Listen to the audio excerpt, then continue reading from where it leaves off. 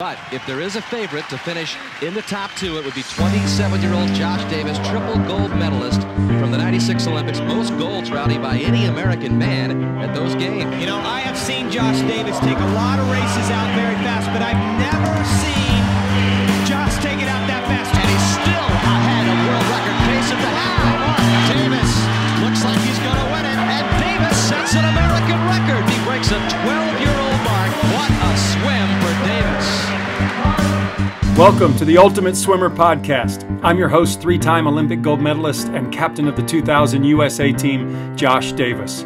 Here at Ultimate Swimmer, we hope to inform, inspire, and encourage you to be the very best version of you, physically, mentally, and spiritually, on your swimming journey. This podcast is geared primarily for those of us in the aquatic disciplines of age group swimming, college swimming, para swimming, open water swimming, and masters swimming. But we welcome all who are interested in peak performance, pursuing excellence, and swimming with purpose. So whether you are just starting out in the pool or you've been swimming your entire life, you were born for the water, and you were also born for greatness. So each week we will explore the 7 core habits of achieving greatness that will help take you to the next level in your journey to becoming an ultimate swimmer. This episode is brought to you by Breakout Swim Clinics, the longest-running swim clinic tour of swimming Olympians in U.S. history. Breakout Swim Clinics has been providing swim clubs with the biggest Olympic names for the best prices with gold medal service since 1997. Go to breakoutswimclinic.com and bring some of their great Olympians to your team to help your swimmers break out. Bigger names, better prices, gold medal service. Break out with the best. breakoutswimclinic.com. Hey, everybody. Welcome to the Ultimate Swimmer Podcast. I'm your host, Josh Davis, and I'm super excited to have with me this week. He needs no introduction. You just see the GMM, and you know who I'm talking about. It's Gold Medal Mel. There he is. But let me introduce you, Mel.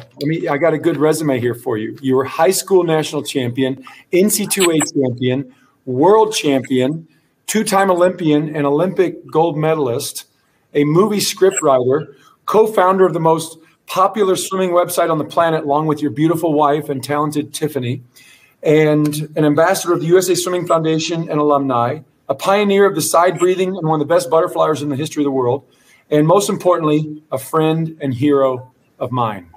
Welcome to the show, a true ultimate swimmer, Mel Stewart. To know Josh Davis is to love Josh Davis. How you doing? I'm good. This is a little overdue because I usually in the past we would connect about once or twice a month and wrap. It's been, 6-7 months now, but I just love. We haven't talked in that long. I mean, for like a minute, maybe.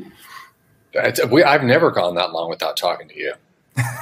Yeah, it's been. We're always talking. We're talking about something. There's always something happening. Well, no, I take that back. We got to connect at trials a little bit. Yeah, There were hugs at trials. There were high fives at trials. And if anybody understands the Josh Davis, energy, being with you at trials, like riding shotgun, it's like, my 2 favorite people to like be at a meet with and sit next to, Josh Davis, probably Brent Rudemiller, because Brent Rudemiller is like he's a teacher and a historian. And with you, you're like the ultimate commentator. It's like it's just like I get the network commentating plus the cheers. It's kind of special. I'm just waiting till Rowdy and Elizabeth retire, and then I have my shot. But no, I like to put on a good show. I get excited about swimming, and you were one of the first guys that I got to know on the national team. I remember reading about you in the 80s in my Swimming World magazine. You were just a few years ahead of me, throwing down great times in the fly and IM and free, coming out of Mercersburg Academy, this storied prep school. But before we get into Mercersburg and Tennessee stories, tell me about your childhood growing up. I know there's the PTL thing, but what was your first interaction with swimming and how you fell in love with it? My sister was a swimmer. Swimming trivia. She swam until she was 14. I was 12. I never beat her. I never beat my sister. So she was good too. She was a sprinter, and it was pretty clear that I was going to move in the direction of mid distance. look at me, I'm already making excuses for why I didn't beat her, because I just can't get out of the way of my own ego. So I'm a little bit annoyed that I never beat my sister, but she was an extraordinary talent. And, like many young women who swam, it was a lot for her to do. There was a lot going on in her life, and she did quit at 14. But so she learned to swim, and I learned to swim at the same time at the YMCA in Gastonia, North Carolina. I was taught to swim by Charlotte Whiteside, and my sister took to the water really well, and I was one of those kids who you had to like pry the fingers off of the the rail. I was scared to death. So that's the genesis. Well, I love that you weren't super comfortable with it, supernatural, even beat by your sibling, a sister even. So that's okay. That's okay. It doesn't matter where you start. It's how you finish. And some of us had rough starts. What was the transition to year-round swimming and club swimming for you? When did it kind of get real?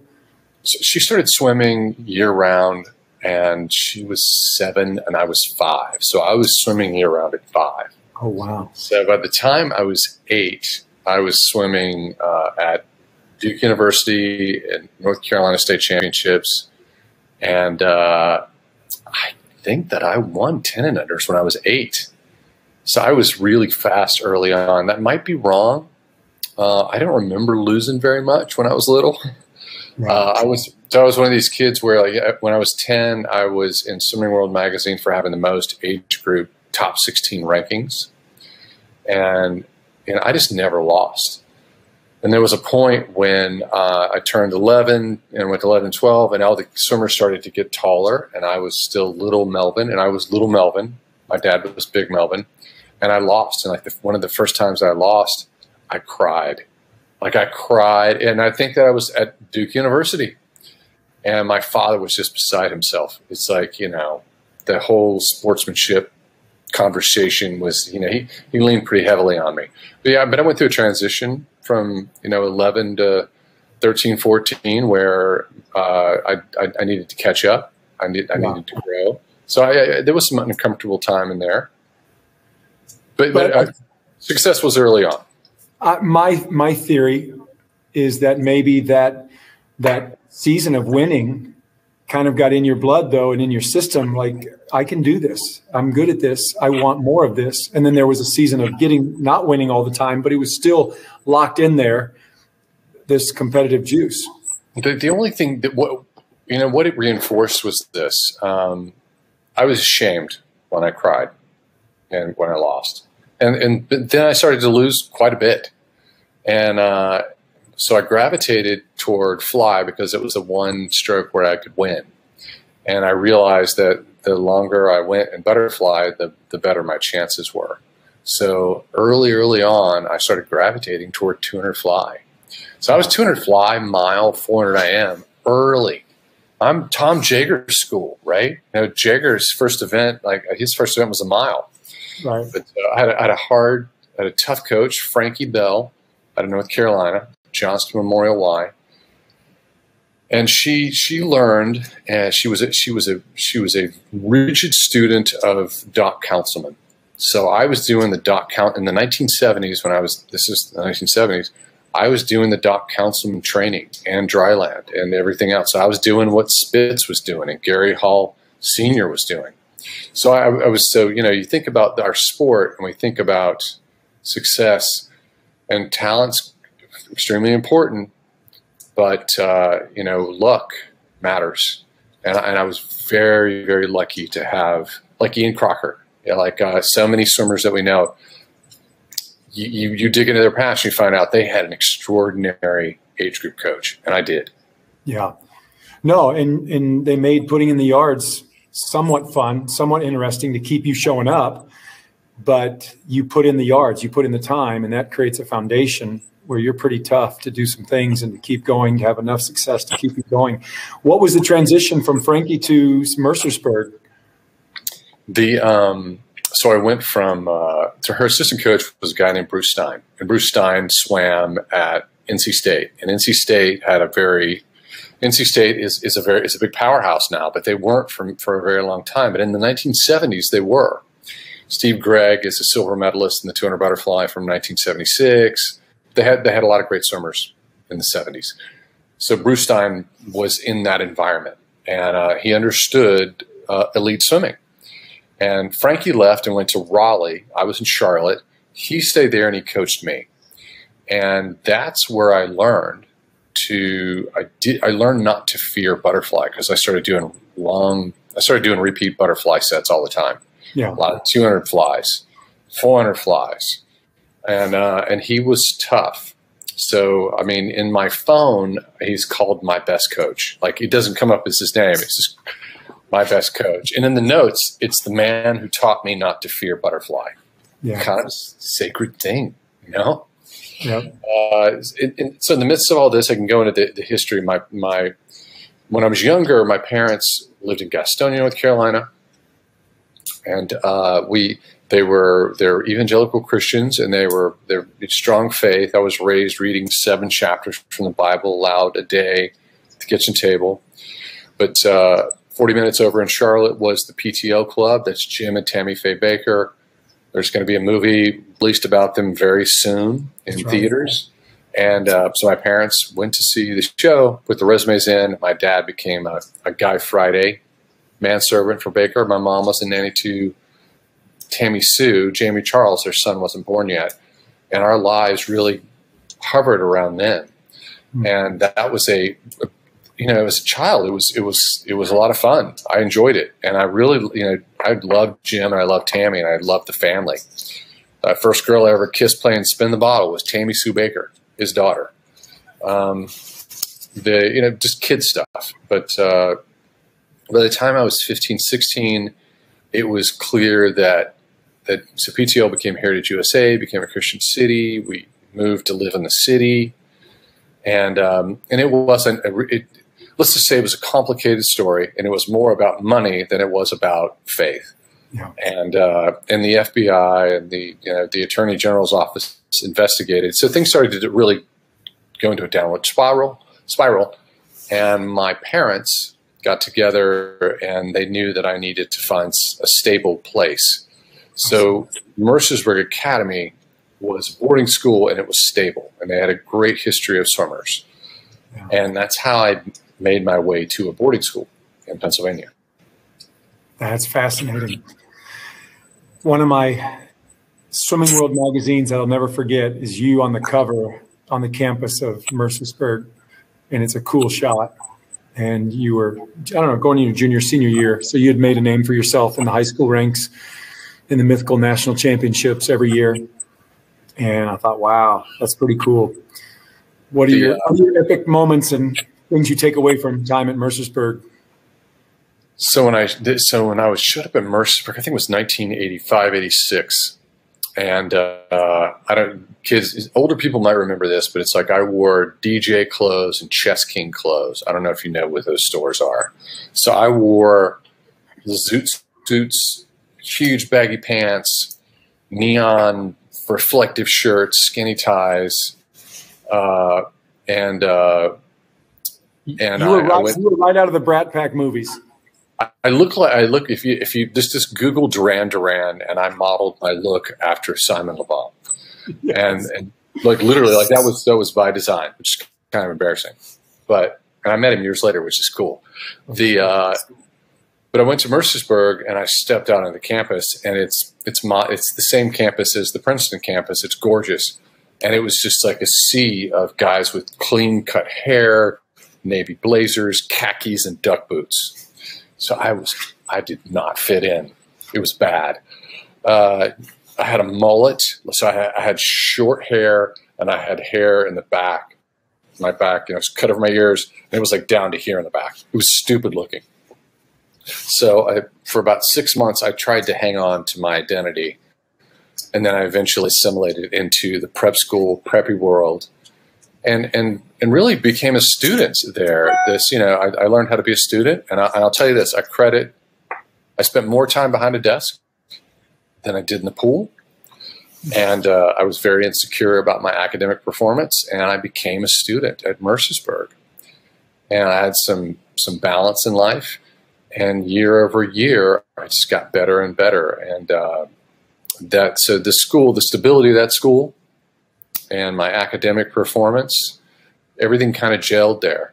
And so it was on the covers of Swimming World, and that was my first cover, and that was very meaningful. I don't know about you, but I got lots of Swimming World magazines in my garage. Like that was my cultural identity. As if you're of a certain age, that's it. But that sweater was a white sweater. We pinned an M on the sweaters to make it look like a Letterman sweater, just fully fake. And that's me in front of the chapel, the Mercersburg Chapel, which is a gorgeous chapel. But that was the first time. The beauty of a school like Mercersburg was that it was you're going for records, you're trying to be great individually, but the team competition really mattered. So I really got that collegiate experience starting at the age of 16. Yeah. And that's the beauty of Mercersburg and dual meets. And I'll give you a pivotal moment. Pivotal moment was I made it through the first year of school, and they didn't know if I'd make it academically. And at that school, 60 was passing and 59 was failing. And I think my average for the year was 61. And I remember that it was trimesters. That last trimester, my advisor I walked into the room, I was nervous because I could have gotten kicked out for academic, underperforming. And he jumped up and went, "You did it." And it was like, "You got a 61." And the valedictorian was in before me, and I think he had like a 91 GPA, and he got chewed out for his 91 because apparently it had gone down.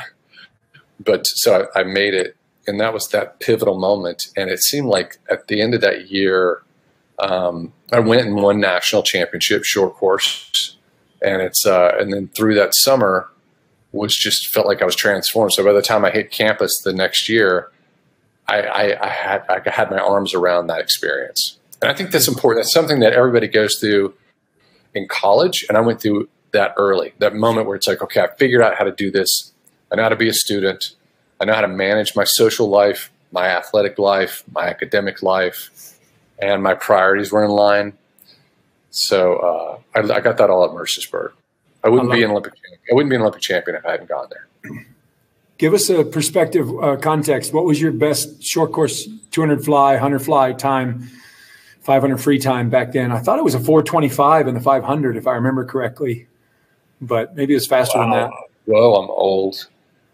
Do you remember what your senior year was? 89? What was your senior year?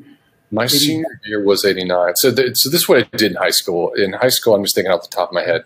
So I was the national champion, and I was a prep school national champion in 100 back. And that was a 50 point low. I was a 48.08 100-yard butterfly in high school. And I went 144 my junior year in high school. And my senior, that 200 butterfly, and my senior year I didn't swim 200-yard fly. I did it in season and went like a 145. And it was, there was no one around me. It was like a time trial. And then I went to, our Olympic trials were in February in 88. So, because I didn't graduate 89, I graduated 88. That's right. So I was a 157 point. I was 157.8 at U.S. Olympic trials in 1988. And that was top. Was that 1 or 2? Wait a second. I'm thinking. Were you first or second place at trials in 88? No, trials was. Hang on a second. Now, wow, this is terrible. I should know this, but this is 3 decades ago. Over 3 decades ago. No. I was at nationals. I was a 157.8, and I went up to trials. I was like I think it was like a 158 low, but so I was like, in meters, I was a 157.8 my senior year, and I didn't get to swim at yards, and I wanted to. I felt like I could go 142 or 143, and that was very important. Yeah, and that's still very good. So you get you make the 88 team, and but at the same time you commit to Tennessee. So give us a quick synopsis of why you picked Tennessee, and what was it like at trials making the team? It all happened in the same year and a half, about, right? Yeah, it was. So I can preface it by saying this. I'm talking to you from Austin, Texas. And in high school, I took recruiting trips everywhere. And I took it to the University of Texas. My age group coach was really close friends with Eddie Reese, and I knew Eddie because Eddie's just a charming guy who gets, you know who Eddie Reese is, because Texas was a powerhouse by the time, by the mid to late 80s. And my coach at boarding school was John Tremblay. John Tremblay was the head coach. He took the head coaching position. So my senior year to my freshman year in college, he would be the coach at the University of Tennessee, and he took a bunch of us with him. And there was a lot of pressure to go to the University of Tennessee, and it's like I wasn't going to go there. I was going to go to Texas. It was a hot minute. I was going to go to Cal because I was a Matt Biondi fan. Yep, me too. I really wanted to go to Matt. I really wanted to go to Cal. Cal was kind of another planet culturally, but Texas sort of felt like a comfortable sock. I really liked it. At Mercersburg, Olympic silver medalist Betsy Mitchell went to Mercersburg. She went to Texas. That's she was right. She was like a mama bear to me. Yeah. So I think in an alternate universe, I might have gone to Texas, but I eventually came back and made my home here. I've lived here almost 11 years.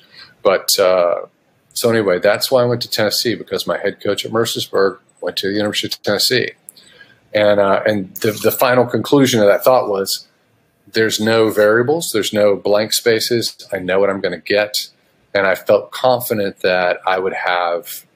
I felt like I knew that I could improve under John Tremblay, the head coach. Yeah, that equation was working. That's cool. That's what I figured, because John JT, as we call him, he recruited me in my senior year in '90, and it was a wonderful recruiting trip. Just really loved campus, loved the guys. Just a great fun time. And then I went to Berkeley, and I had a good time at Berkeley. And then I went to Stanford, and I had a really good time at Stanford. And then I went to Texas, and I'm like, okay, I think this is where I'm supposed to be. And but yeah, I'm always curious about people's journeys on their recruiting visits.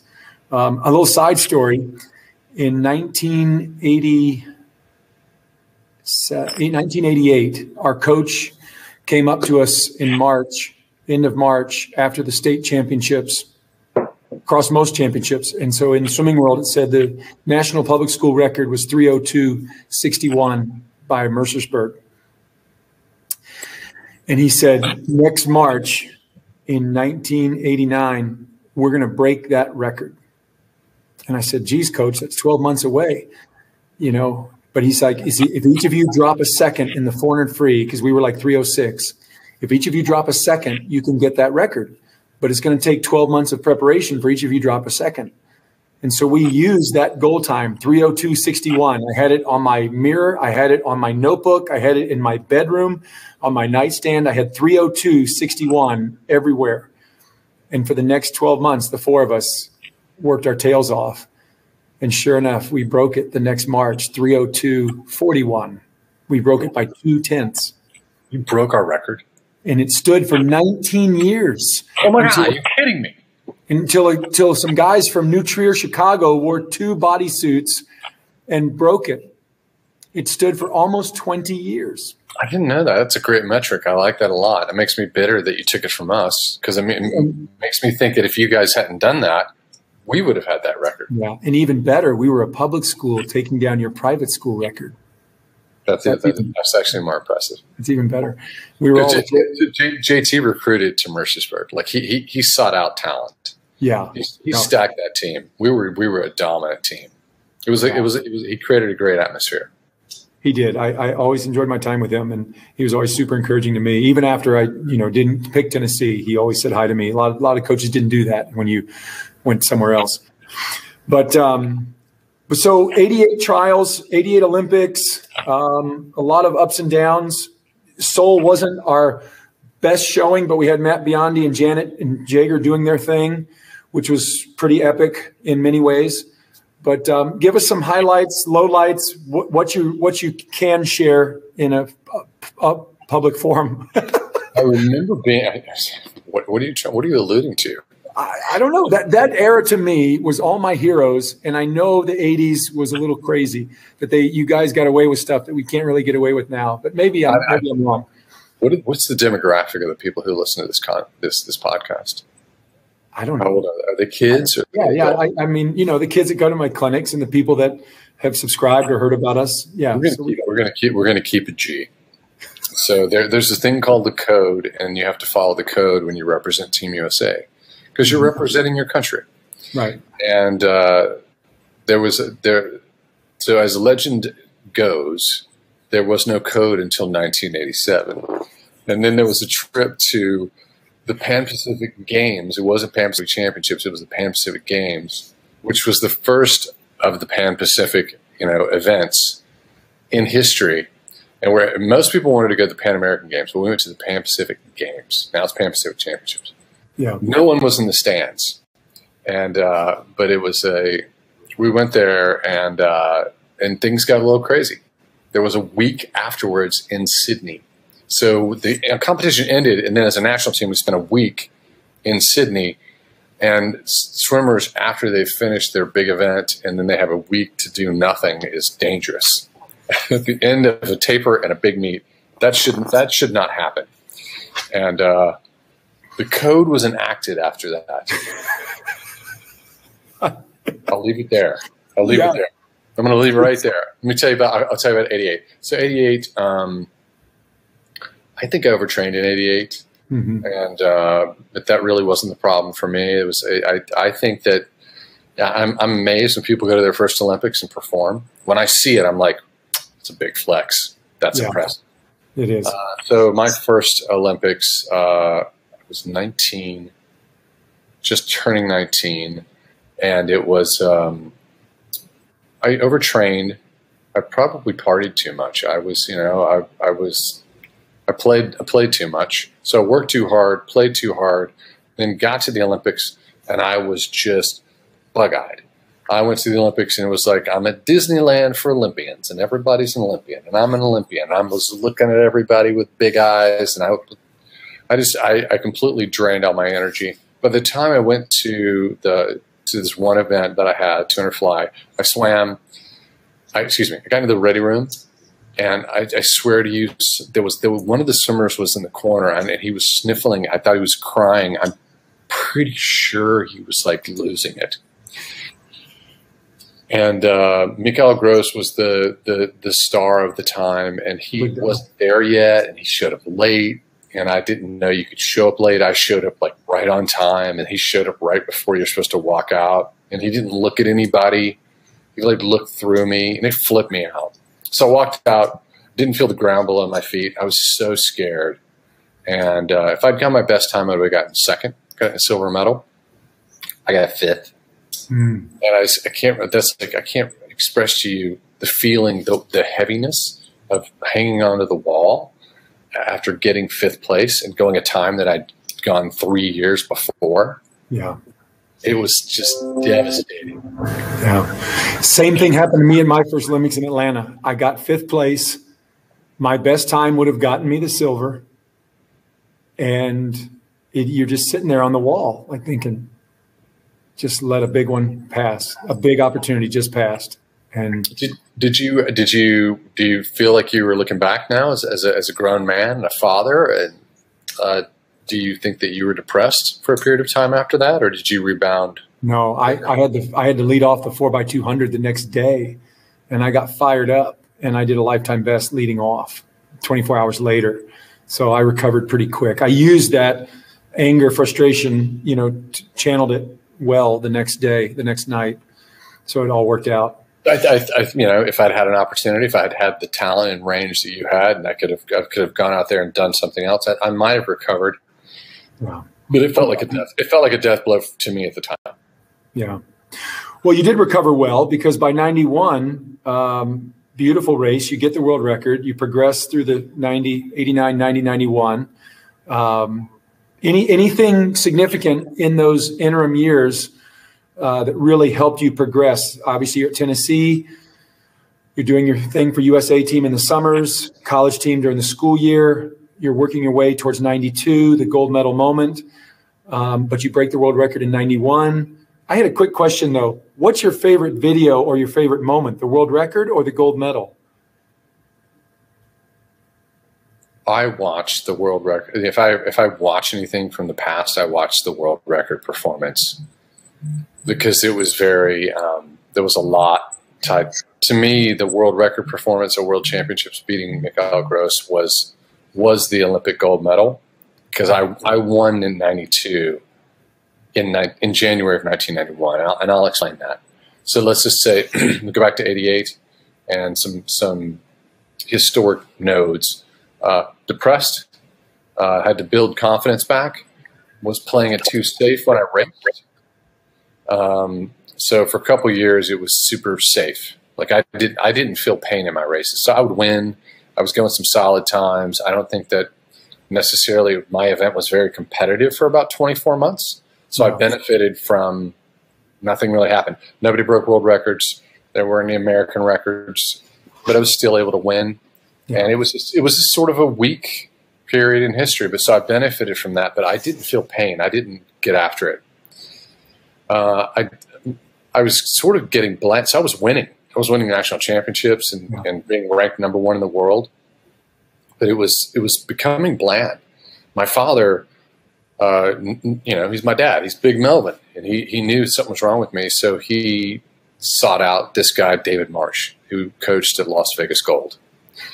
And he goes, Melvin Jr., I think that you need to go swim with this guy, David Marsh. He's a good guy. I spent some time with him. I went out to Vegas, saw him for a weekend. I like him. I like what he's about.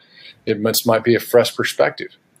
So I went and I trust him. I love and trust my father. So I went to Las Vegas Gold. He was an age group coach at the time, in his early 30s. And he only for a few years had he taken over the head coaching position from Rowdy Gaines, who had been the head coach there. Wow. I get there, and the first day I'm there, he looks at me in the morning practice, and he's just like, he's very charming when he talked on the phone, and it sounded like it was going to be this great experience. And I get there, and he's kind of nasty to me and real gruff. And he just looks at me and says, "I'm going to change your stroke in 3 places." And I'm not going to tell you what I said to him because I was #1 in the world. Right. But I said I was #1 in the world, and I basically said I dropped some F-bombs and spoke my mind. I was whatever. When I changed my stroke in 3 places, what I did, I was entering my hands close together out front. Yeah. That's what Mikael Gross did, world champion. Right. And he got me to move my hands to shoulder width apart. Yep. And so he did that. So I was turning over faster. I wasn't having a moment where I was losing inertia going forward. I was a consistent speed going forward. It flattened me out a little bit, second change. And he was pushing me to get into my catch quickly and even out the emphasis of my 2 kicks in my fly stroke cycle. So what he did was he basically he was working entirely with energy systems and keeping the fly at a consistent pace. So I went from taking like 16 strokes per lap to taking 17 to 19. 17 on the first lap, 17, 18, 19. And I broke the American record that summer, like within 7 weeks. It was Pablo Morales' American record. Wow. And he transformed my fly. I wouldn't have broken I don't think I'd have broken I might have eked out an American record, but I never would have gotten near a world record. So David Marsh, before Auburn, I'm the first. I was his first baby. The Magic Man Marsh, I was the first guinea pig that they hit that elite. And then he did that over and over again. And you could go through a long list of athletes, Olympic champions, swim stars that he did that for. So I was scared of Mikael Gross and had to face him 7 months later at World Championships after breaking the American record the summer of with David Marsh. Wow. And I'd set a goal time down 2 years before of going 155.80 in the 200 fly. And I put it on my bathroom mirror. And it was in school, in the dorm room. And I came there one day and it was gone. And I couldn't figure it out. We had maid service at the University of Tennessee. Had a king-size bed, a suite, maid service. There were different times. Not an NCAA violation. But, we had steak, shrimp, lobster, and crab legs. It was not the same as the other students on campus. No. So I figured that the maid had removed it because there was something inside of my medicine cabinet. I went down to the swimming pool, walked in, and one of my teammates, who I love, yelled out, "It's Melvin Stewart, the next world champion and world record holder, beating Mikhail Gross in a 155.80. So they made fun of me. Everybody laughed. And I worked a lot harder. I was mad. I worked a lot harder. It didn't seem conceivable to them that could be done. And, I didn't believe it either. I was very insecure and hurt from the experience in 1988 and afraid of Mikhail Gross. But I spent so much time thinking, and my daily ritual was I would wake up in the morning and my feet would hit the floor and I would say, today is another day. I'm going to take a step toward being the swimmer that I want to be. I walked to my medicine cabinet. I'd open the medicine cabinet and I would read, today is the day I take another step towards swimming 155.80 in the 200-meter butterfly and beating Michael Gross and retiring him. My goal was to retire him. I did that every day. I would go into practice. I wouldn't walk. I would run because I'm like, this is from the moment I left my dorm room to the time that I hit the pool deck, to me, that was practice. So I was practicing early. Yeah. And so it was very monk-like in my discipline. So went to world championships, didn't look at Mikhail Gross in the waiting room, swam the race, chased him for 350s, passed him in the last 50, and went 155.69. 11 100ths off my goal time. Within 10 minutes in the press conference, Gross retires. He says, I can't go under 156. I can't come home in a 29 on the last 50. And I flew home 30 hours from, I was Perth, Australia, Sydney, Los Angeles, Atlanta, Knoxville, Tennessee. I get off the plane, my behind is flat. I feel terrible. My entire team is there. They shake my hand and they're like, congratulations, a lot of apologies for the moment. And that's my, and I won in that moment. When Gross retired, I had sealed, with that. That was really the moment when 92 was won. I love that story. I just watched your video before our interview, and it's so well paced. The last 50 is so good, and it's a beautiful time. Still a great time today, some 30 years later, and it's just obviously the work that it took to come back like that was a lot, and so I have a lot of respect for you. For the work that it took. And so that's a great story. Thank you for sharing that. And so obviously 92, you could just kind of keep on keeping on and you win the gold. Any special moments about Barcelona? Everybody says it's a wonderful city. It was a wonderful games.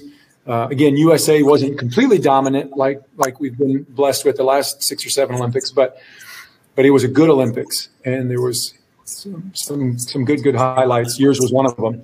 But give us some background for 92.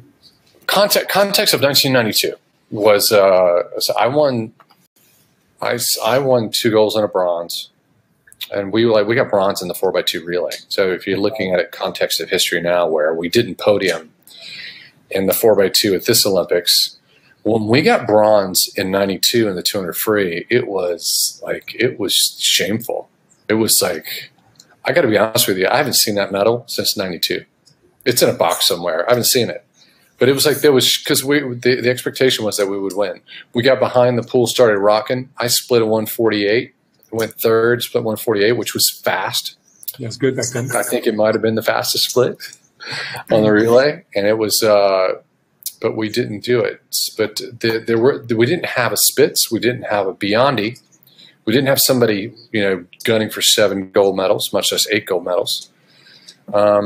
So the big star of our 92 Olympics was the Dream Team, the basketball team, the first time pro basketball players, and they dominated the news.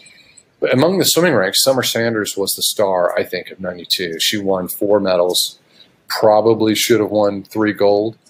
But she, there's some controversy over the Chinese swimmers that she was racing against and whether or not they were above board.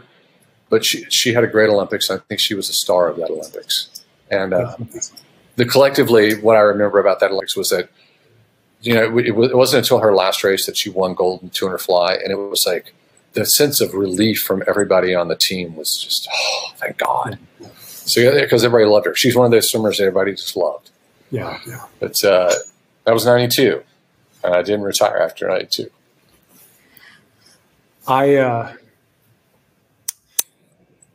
'94, I go to World Champs in Rome, and the Chinese were much larger, much bigger, won everything, a lot of world records, and so that was crazy. Turns out they were cheating. And then '95, I think you and I were on a team together, the USA dual meet versus some college teams was it at Michigan or Tennessee? I can't remember now. I can't remember. But I remember that was I think one of our only teams together. It was just that weekend, the USA versus some college teams. And but then '96, I'm finally coming along, and you're trying out one more time. So what was Indy trials '96? To me, you're still in great shape, had lots of opening speed, but it seemed like you weren't able to do the 200 fly work that you had done previously. So I think emotionally, I was over swimming, and by the time I really got back into it and got aggressive, I was looking around and there was nobody there. Nobody had improved, and I didn't think anything of it. And on purpose, I was like, the person I have to beat is Denis Pankratov, the Russian. And trials, I'm just going to swim through trials. And I normally did a 6-week taper. I was pretty stout, 6'1", 195 pounds. And I always had a long taper because I did a lot of work. Yeah. And I didn't do a full taper. And it was just, you cannot have an ego when it comes to U.S. trials. You can't do it. You've got to be more self-aware than that. Yeah. And in 200 fly, when you don't fully rest, where you feel it the most on the back end. Yeah. So it's like I think about this. I think Ryan Lochte at the 2021, the U.S. recent Olympic trials, I think he probably was too tired. People are like, he's dying, he's not fit. I'm like, no, I think he's fit. I just think he needs more rest. No, with more rest, you finish your races. So my 200 fly didn't have finishing speed because I was still broken down. And deservedly, I got my butt handed to me. I got 3rd place. I missed making the team by a fingernail. And was like, I remember Tom Malchow won, and I remember sitting in the pool and thinking to myself, doing the calculations, going, I screwed that up. That was dumb. Do I want to do this until 2000? And I was doing that calculation in my head. So do I really want to work this hard until 2000? Because this was a really big mistake. And the truth is, it was too hard. I was like, this is too hard. I don't want to feel that much pain anymore. And I remember walking out of the pool, walking over the diving well, doing the post-race interview, and saying, "That's it for me. I'm done. I'm out. I'm out." But I have to say this: I'm an old man now. I'm heading up swimswam.com with my co-founders and love it. And when I look back at my experience, I'm so thankful that I went to an Olympics and had a bad Olympics. That I went to an Olympics and had a great Olympics. Yeah. And then I went to my 3rd Olympic trials and I became a member of the 3rd place club. I have the full experience of swim as an elite. Yeah. I got it all. That's good. I want to talk about the Hollywood years. You kind of did an Anthony Irvin where you kind of went to the beach in LA and we didn't really hear from you for a while. We're like, where is he? What's he doing? And you were kind of, I wouldn't say above us, but you were working on other projects. and you were rolling with some elites and some Hollywood types, and someone bought your movie script, and you met a lot of neat people. You did a lot of interesting things.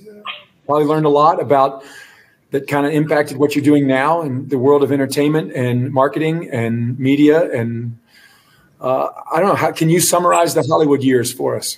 I'll summarize it this way. So I was close to having a minor in theater at the University of Tennessee, and just fell backwards into it and loved it. Thought it was fun. I think everybody should get a minor in theater, whether you're going to be an attorney or in business or whatever. It's just it feels like swimming, because once it starts, you can't stop. Once the gun goes off, action, you're moving, and you have to you're course correcting all the time, and I like that. It feels like a sport to me.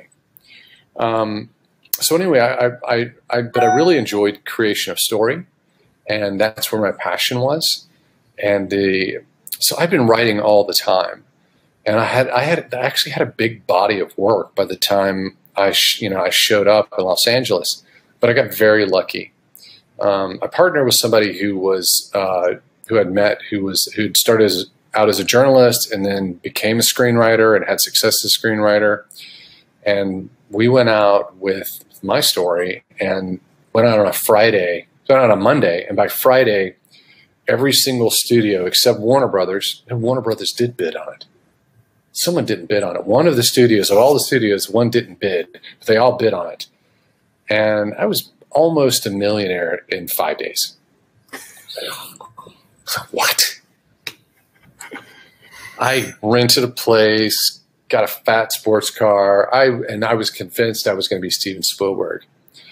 And so we wrote on that movie. In Hollywood, you write and write and write and write until the producers are happy. And I was green. I didn't know that like the average movie took 7 years to make. And I didn't know a lot of things.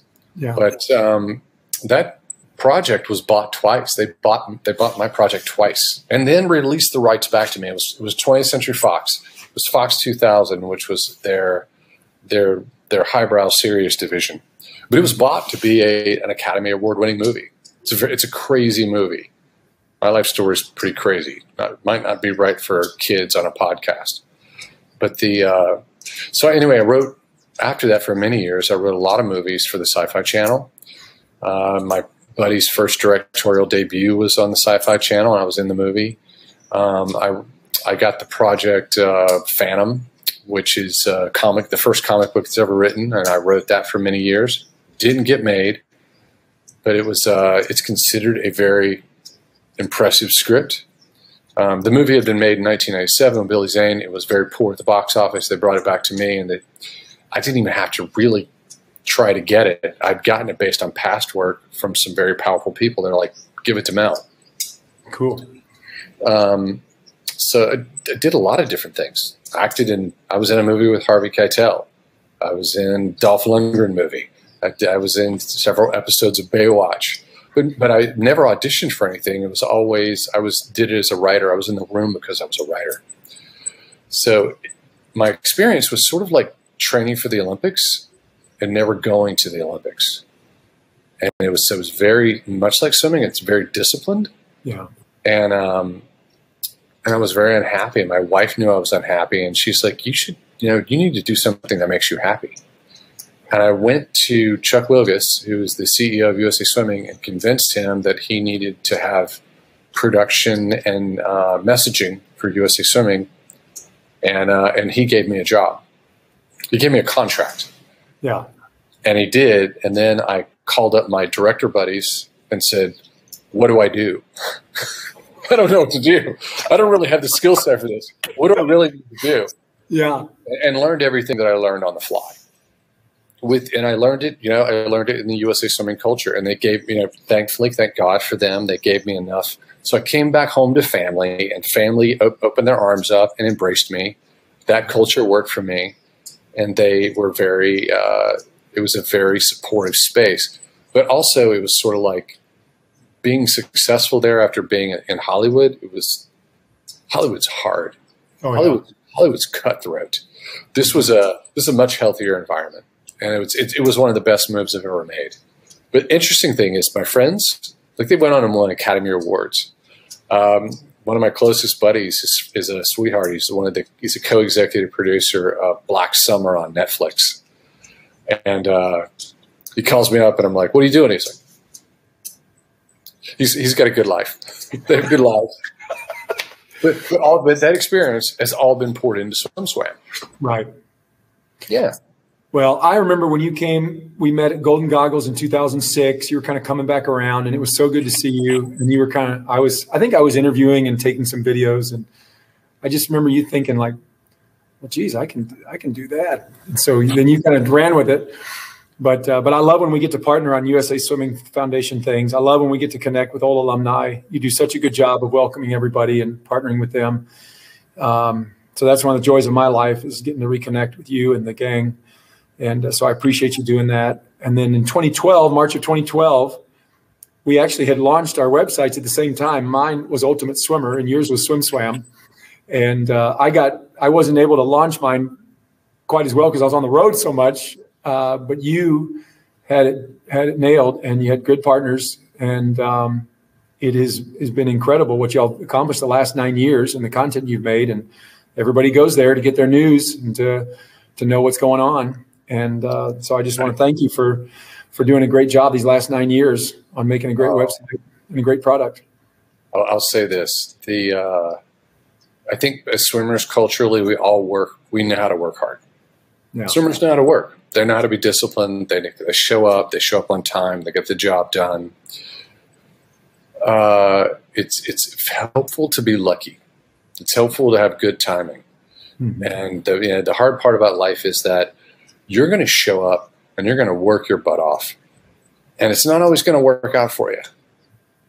But you got to keep doing it over and over and over until the timing's right. That's right. We got lucky. There are a lot of lucky moments for SwimSwam. A lot of timing things that worked out for us with technology, with the right team members in place. So I wish I could take all that success and just take it personally, but I can't. There's a lot of luck and a lot of other people who are smarter than I am who are involved. Oh yeah. And my favorite moment of ours is 2008 Beijing. We're both in the stands helping lead cheers with the alumni, and the 400 free relay walks out, and I stand up because I knew something special was going to happen, or I just stand up anyway because you know me, I get commentating and getting excited. And all the Chinese workers, the volunteers, they say, please sit down, please sit down. And I'm like, I'm not sitting down. I cannot sit down for this. And all the other people around us are still sitting down. I'm the only one standing up. And then I don't know what other boring countries they were from, but there's no way I'm sitting down. And then sure enough, Michael leads off, and then you stand up, and then everybody else around us stands up finally. And then Garrett jumps in, and then Cullen jumps in, and then Lezak does the thing, the miracle swim, the legendary anchor. And we're like literally climbing on each other, yelling at the top of our lungs, and you're trying to videotape it at the same time. And we are going nuts. And I'm so glad I got to share that with you. And I'm so glad I got to see it with my own two eyes and share it with you and an alumni. Anyway, I just love that moment. Well, I've got to share this one piece of information about that moment. So I was working with, I bought a phone. It was the most expensive phone in the world that you could. It was a Nokia phone, and the most expensive phone that you could buy to date in the world for video. And I got to where I got so good at capturing video with this phone, I could just pop it open, hit the button, boom. I could move it like a steady cam. It was a really great little piece of technology, well in advance of the time. Yeah. And so I captured this moment. And the video is really you. The video is everyone around you, because we're surrounded by Olympic peers. We're surrounded by VIPs. And everything just sort of falls away. But it was really you going nuts in the volume of your voice, and it was deafening all around us. So I captured us just cheering. I put it up on a YouTube channel, a personal YouTube channel, and it was getting like 100,000 views every 30 minutes because it was so electric. It's just us, a bunch of Olympians cheering for the 4x1 relay where Jason Lezak saves the day in the greatest Olympic race of all time. Yeah. I got a phone call from legal department at NBC saying, you can't shoot video inside that arena. And they took it down eventually. But it almost had 1 million views in a few short hours. And back then, that was a big, big deal. It was a very big deal. That didn't happen now. Now people can just put whatever they want on the internet. Yeah. Well, anyway, we can have it in our memory. But what is the future for Swim Swam and for Mel Stewart? I think that the future is that we've managed to live through a pandemic like everybody else, and it's I can't imagine being an athlete right now and having to manage this in your career. It's astounding to me. If I told you, Josh, that I was going to throw a pandemic in your path before forget the Olympics, NC2As, world champs, anything, it just seems like it's so difficult. Junior nationals, it's too much, and so I think we're exhausted and tired after living through that period of time, and but we worked hard. The beauty is that it happened. And the beauty is that it didn't kill us. The beauty is that it gave us time to go, how resilient are we? And I learned that we are very resilient and that all the hard work from previous years had paid off. And I learned that I'm seeing after coming out of Olympics that we're going to be much stronger. So I'm very excited about the Paris Olympics. I'm very excited about a short 3 years. Yeah.